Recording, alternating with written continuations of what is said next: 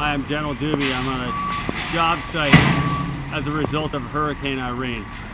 We have Vermonters and Ohio National Guard here, but in the main effort, we've got South Carolina, West Virginia, in addition to help from Maine, New Hampshire, and Illinois. And we're working together to try to rebuild our state.